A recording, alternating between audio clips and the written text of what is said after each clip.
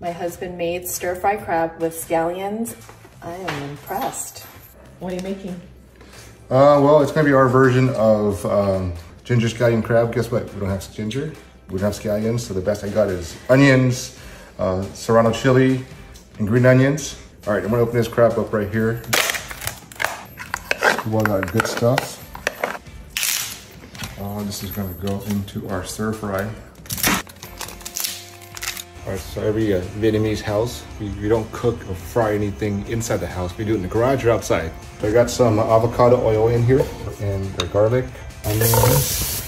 Maybe hold off on the chili too because it's gonna burn our nose.